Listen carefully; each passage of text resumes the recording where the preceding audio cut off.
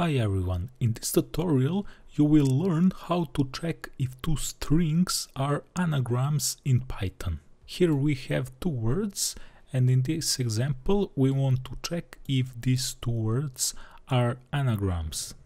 The main idea of this algorithm is to use sorted function.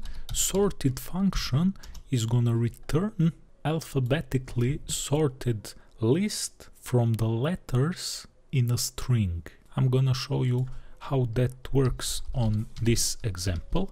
I'm gonna print the result of this sorted function. We're gonna sort this first word and we get a list with alphabetically sorted letters from this word. So we want to check if the list of alphabetically sorted letters from first word is exactly the same as a list of sorted letters from the second word.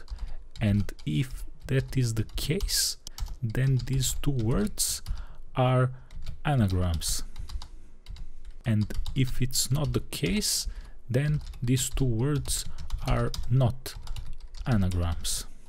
Obviously these two words are anagrams, but we're gonna check if our program is working. I'm gonna run it and you can see that this result is correct. That's all in this tutorial.